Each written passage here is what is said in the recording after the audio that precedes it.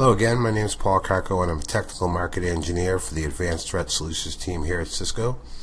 This is the second video in a series of short videos aimed to help you quickly deploy the Cisco Security Connector. The last step we took in the first video configuring Meraki was generating the API key to integrate with AMP and Umbrella. In this video, we'll use the API key and apply it to AMP and configure the AMP connector for the Clarity extension of the Cisco Security Connector.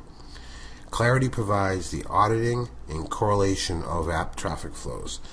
So with that said, let's jump in and get AMP configured with Meraki. So by now you should have the API key copied and on your clipboard, and we'll move to the AMP for Endpoints dashboard. You'll note the new iOS Clarity tab, and since Clarity has not been deployed previously, you'll see in step 1 the opportunity to integrate with MDM, and in this case Meraki.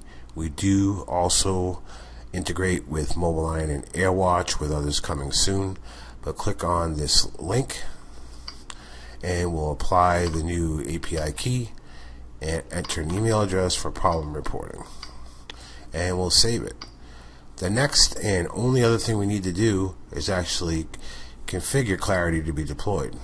So we'll go to Management and Deploy Clarity for iOS. We're going to select an AMP group.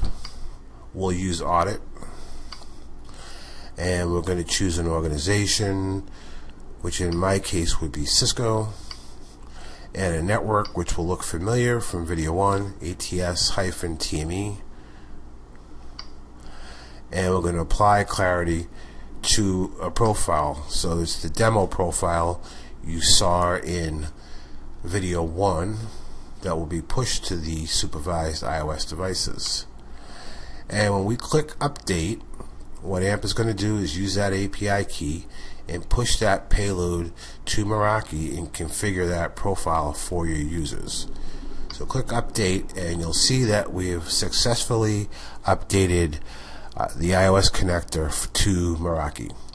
So that's all that's needed, and in a future video we'll go back to Meraki and see the result of this work. Please look for video 3 where we apply the API key to Umbrella, but thanks for watching.